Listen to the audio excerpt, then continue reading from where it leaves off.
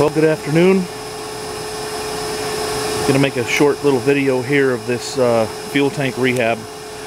A friend of mine a couple of weeks ago had a whole bunch of G506 parts that he was finished with, and one of them was this fuel tank. It's a 30-gallon tank. They were galvanized, interior and exterior, from the factory, and this one's in really good shape.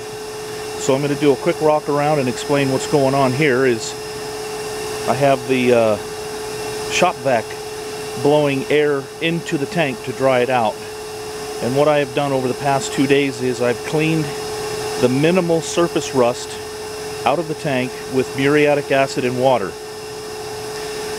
And what that'll do is dissolve the rust and also find small weep holes, which I did find that this tank has two. One of the holes is right here. I can't show you the other one because it's underneath the filler neck, but it's just a small drip and easily taken care of with some solder and a little piece of 22 gauge steel.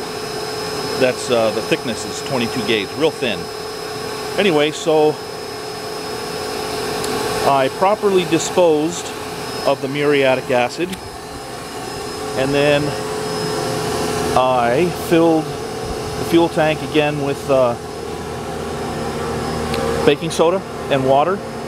The muriatic acid ratio was 2 gallons to 28 gallons of water, and right now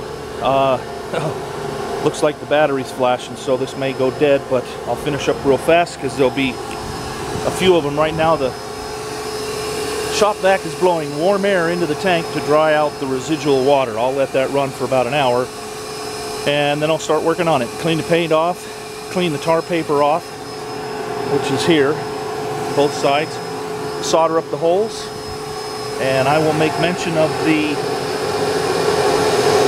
vented fill neck later. Okay, be right back.